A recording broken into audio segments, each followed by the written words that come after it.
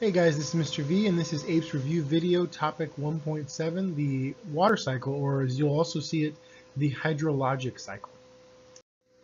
So the water cycle should be a familiar one to you. This is something that you've probably learned quite a bit from elementary and beyond. Every year they probably talked about it and you've done dioramas and stuff like that.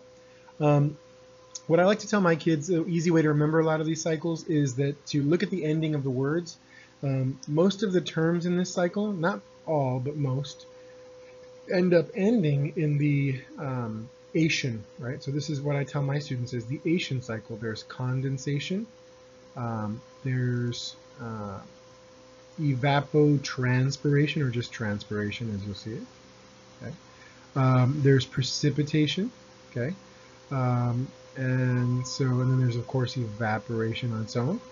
And you'll see transpiration in here. And then, of course, I always joke that you've got all these ations and you got runoff.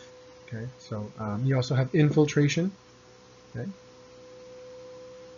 so that's an easy way to kind of remember all these. But then you do see the term runoff around here occasionally.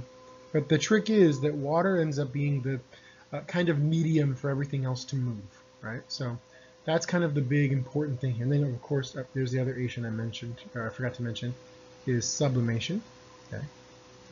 Okay, so lots of different terms here, but this tends to be the medium of movement. So when we're talking about nitrogen or phosphorus, sometimes even carbon, water moves a lot of these things and pushes them where they've got to go, right?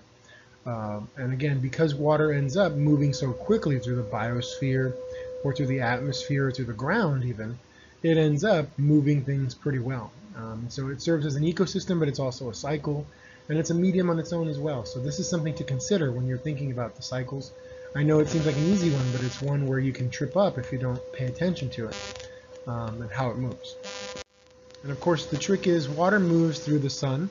And our surface right now is covered with 71% water, right? Now the bulk of that, 96.5% of it, is in the ocean, right?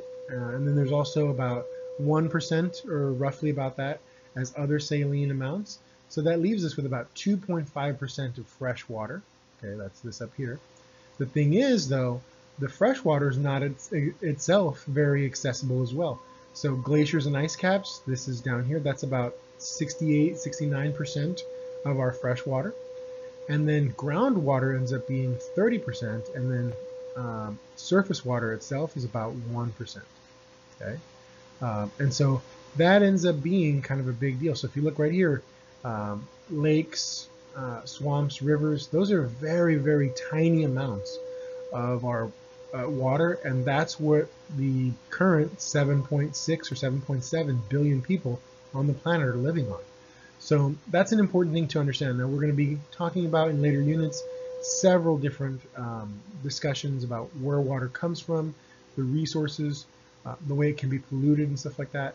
But this unit, or this part, is just to let you know that these are all the different steps that you can go through and where the water itself comes from. And so water moves due to the sun. So you're going to see the different physical phases, right? Solid, liquid, gas. And then the big deal here is that most of our fresh water is stuck in those ice caps, and they're not exactly accessible. Although unfortunately we are making them more accessible, which we'll learn about through climate change later on as well. So a very short unit, a very short topic in this one, but still a very important one. So make sure you know what those terms mean: transpiration, sublimation, precipitation. Those terms are going to be known, but they're all very similar, so they're easier to kind of study through.